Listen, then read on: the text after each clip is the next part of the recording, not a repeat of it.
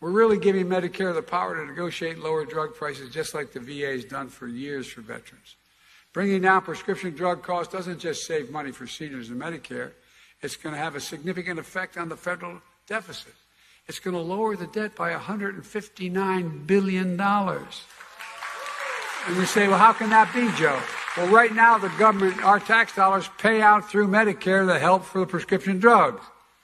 If they have to pay out $159 billion less for prescription drugs,